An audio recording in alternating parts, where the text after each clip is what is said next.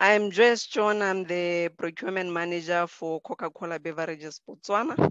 So my presentation will be around the manufacturing industry and the challenges that we experienced.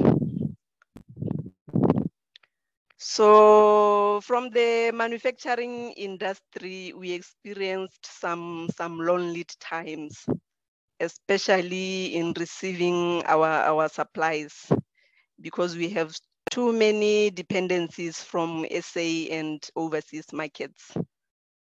And then our security of supply was also threatened as well, because we had some instances where some of our suppliers had to cease operation due to COVID issues. So it was really difficult to plan for seasons such as peak. So even though CCBB or Coca-Cola Beverages Botswana was deemed essential, we had some instances where our service providers were not. So we had to write some letters to government to seek for approvals so that the operation can go on. So in a nutshell, COVID-19 hit us very hard in the manufacturing industry, and operational budget was also affected. And we also saw the commodity prices and transportation prices having to increase.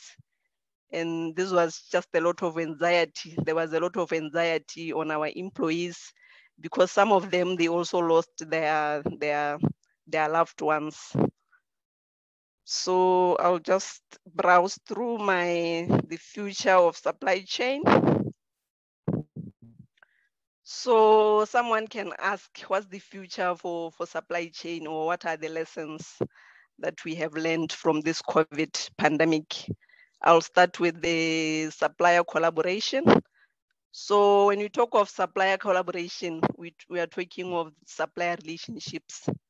So in a nutshell, suppliers are an extension of our businesses. We cannot operate without our suppliers.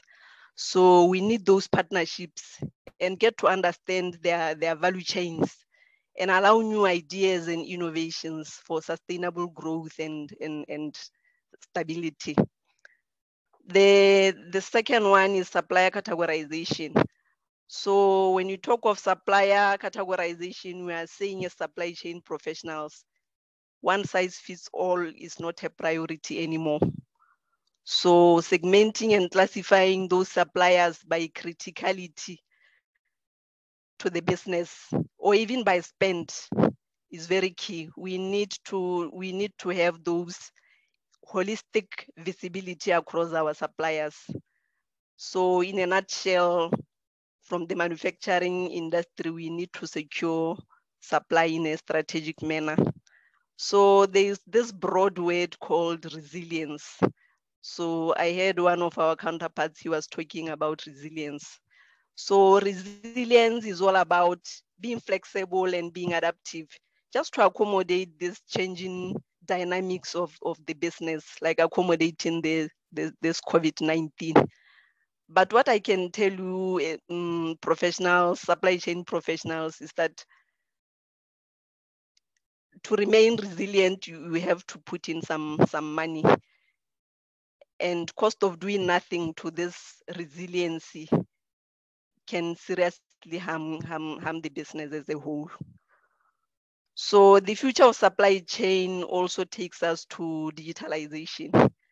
Digitalization, we need to integrate our supply chain operations from end to end. Like my colleague was saying, we need automation just to reduce the manual tasks and to reduce human errors, because we know if we don't digitize, we'll have to do things manually, and audits will come in and they will hit us hard.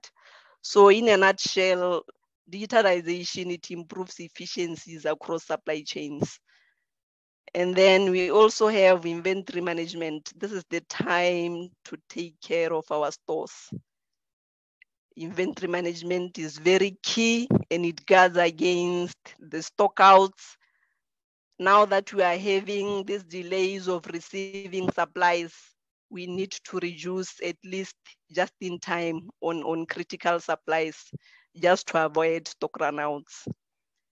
And then one of the key factors that is advisable to do from this pandemic is continuous improvement.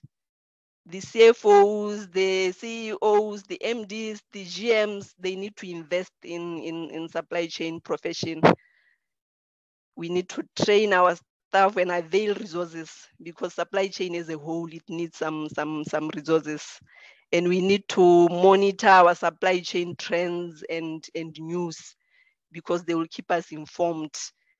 And lastly, on my presentation, we just need to develop our local suppliers, because if we develop our local suppliers, we'll reduce on the turnaround time that I was talking about, and we'll also reduce on the total cost of ownership, because we know if we receive some supplies from South Africa or any other markets outside Botswana, it comes at a cost. You will have to pay the clearing, you will have to pay the transportation.